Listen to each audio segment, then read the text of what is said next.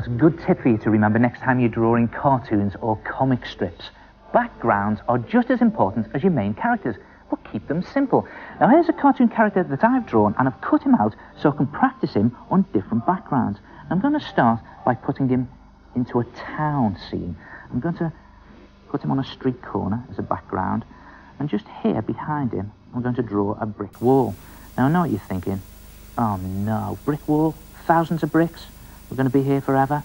Well, when you're drawing cartoon brick walls, just draw 1 or 2 bricks in strategic places, like that, and there you get the effect of a brick wall. And as for the pavement itself, well, you don't have to draw all the slabs. If you just draw those very thick slabs, or the big ones that go on the edge. And as for the road, well, you don't even have to draw the road. If you just draw a grid or a drain on the side there, well, it gives it over the impression that this is the road. In fact, if you want, you can even put a couple of cobblestones on the street. Now, I know there's not many cobblestone streets around nowadays, but it just gives over the effect of a street. What about the background in the distance? Well, do you remember that old tip, things fade when they get into the distance? Well, if we just draw a very faded background, I'm just drawing the outline of the roofs, the church there, maybe a couple of chimneys.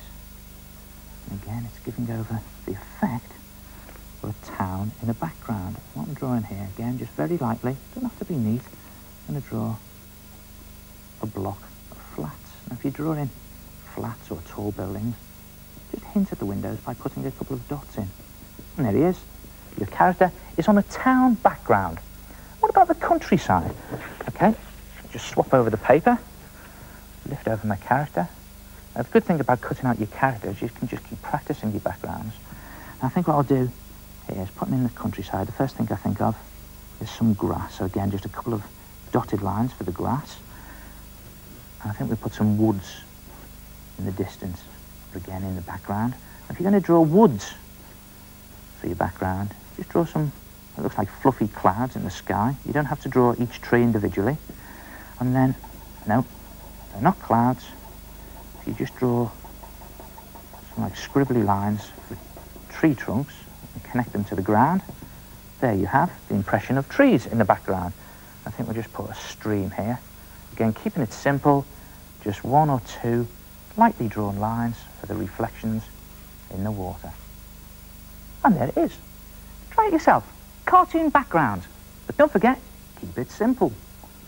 Oh, that's a nice tip, is that? Using different backgrounds. I will now show you what I look like against a different background. Lower it in! Hello? Hello? Hey, where am I? I've disappeared.